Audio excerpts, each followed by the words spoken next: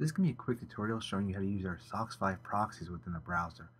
First thing you need to do is download Maxthon browser because this is currently the only browser which supports Socks5 proxies with username and passwords natively. I'll leave the link for it in the description so you can click and download it. Once you have it installed, follow this guide. So open Maxthon and navigate to the top right hand corner and click the settings panel. Scroll down to where you see proxies and hover over it. On the side, a little panel will open up. Choose manage on that panel. This is going to open a proxy settings page.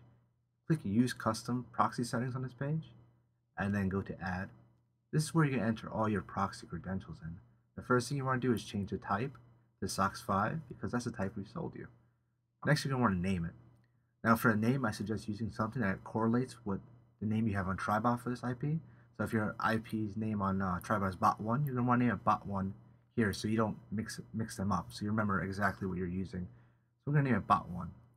Now you want to add your proxy credentials, which I have here in a notepad. I'm going to copy and paste them in here real quickly. Copy them into the correct fields, which you should know when you can see the port is shorter than the IP, so you can tell which is the correct field if you're not so sure. Click OK. Now you can see bot1 has been added to your browser. Hover over proxy again, you'll see it's using bot1. This means currently all the internet traffic within the Maxthon browser is using this IP. Now this is what you want to do when you're making RuneScape accounts to bot under the IP you've bought from us, so that that IP is only ever used on that account and no other IP is used. This mitigates the chance of chain bans drastically, and it separates all your accounts and makes sure that they stay separated. You don't mess up and log on with an IP that you don't mean to. So I hope this helps, and I hope you know what you're doing now. Thanks for watching.